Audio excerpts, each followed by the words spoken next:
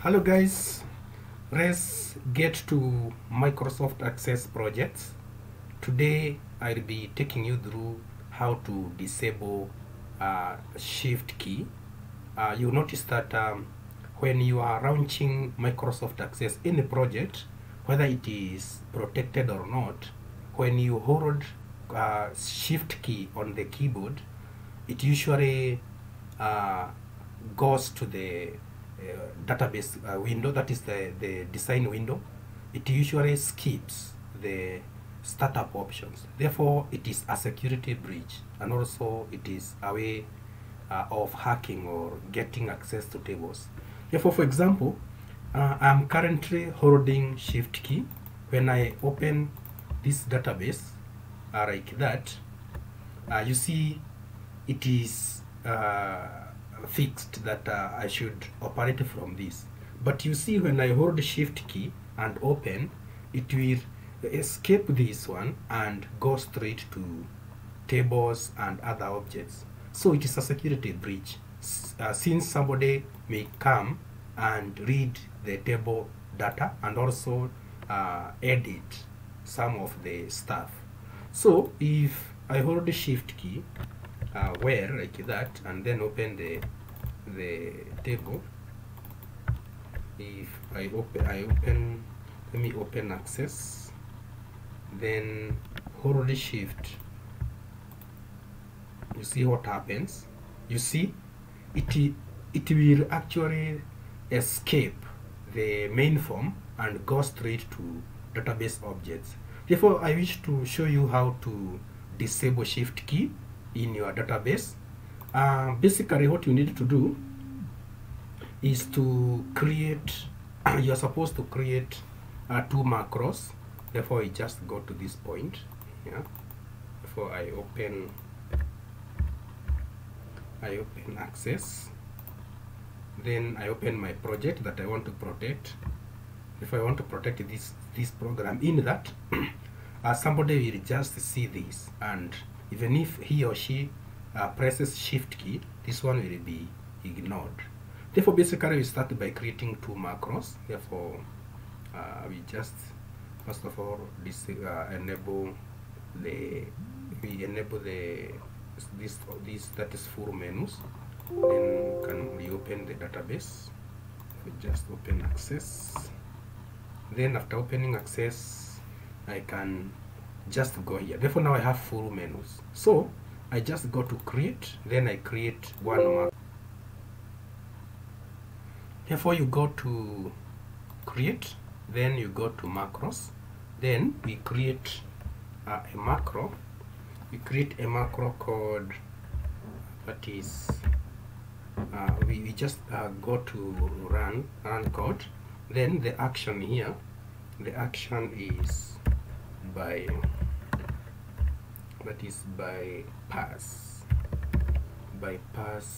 key, that is bypass key off, that is bypass key off. Then this macro, you save it as a bypass key off,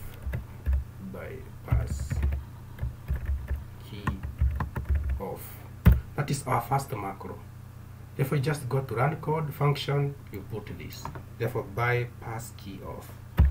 Then we also create another macro. Go to create, then go to macro. This time round again, run code.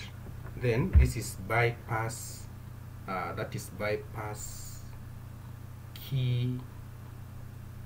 Sorry, this one should be bracket. This is true. We edit the other one. The other one should be false. This is bypass key on. Bypass key on. That is for true. Therefore, I just go back and edit the other macro. This is for this one, design view. Therefore, this one is bypass key bracket false. So this one should be off. This is off. Therefore, it should be bypass key off for that one. here should be false. Sorry for that, gentlemen, ladies and gentlemen. False. This one should be false. Therefore, that is how that one looks like. The other one should be true. Then from there, you need to have a certain code. This code, I will import it from another database. Remember, I will share this database on my website, so you don't need to cram the, you don't need to memorize the code. You just need to import it, just like I will do. Therefore, I just go to external data, then I go to this point here, that is access. Then from this dialog box, I just hit browse. I go to my desktop, then I just import. I just click on OK. I import the module. Therefore, the module is module 1. Then I'll open the module for you to see. Therefore, you will still do the same. I'll provide that one. Therefore, for the module, I'll just right click, go to design view. This is the module. Therefore, you don't need to cram all this code. This is a big code. You don't need to cram it. Therefore, you just import it from the database I will provide on my website. Then, after doing that, ladies and gentlemen, after creating the two macros and also importing this module, you just go now to the form you want loaded. That is your dashboard or your switchboard or your main form. Mine is account details. Therefore, I go to design view. Then I'll draw a box. You can even use a picture, but I opt to use this rectangle. Therefore, I just draw this rectangle here, like that. Then I go to event procedure of this rectangle. Therefore, I just go to properties. Then I go to event. Then on click here, I choose bypass key on. That macro, bypass key on. That way. Then I save my work. Then after doing that, one, I am supposed to I'm supposed to run this macro here. I'm supposed to run this macro and then close the form. Therefore, once I do that, it should really work. It should really work after I do that. Therefore, I just go to this macro. I run this bypass key off. That way. Therefore, you can also right click and run. Then after doing that, when now I close my database and run it again, it should not bypass. It should not bypass. Therefore, let's give a try. Let's give a try. There we are. You see now, initially, when I was opening the database, it was actually escaping this and bringing this only. Therefore, I can go ahead and hide this. Therefore, I just go to options, then current database. I remove the navigation pane. This one is called navigation pane. Display navigation pane, I have removed the tick, so it should not be displayed. And therefore, let's try and see when I hold shift whether my database works. Therefore, you see my database is working perfectly. It is not escaping or skipping the startup options, these ones.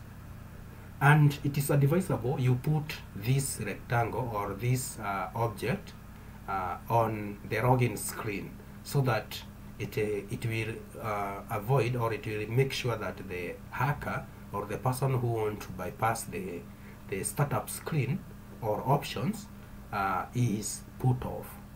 And therefore, guys, you can get the copy of that module below the description. Also, you can download a copy of this database to import the module from my website.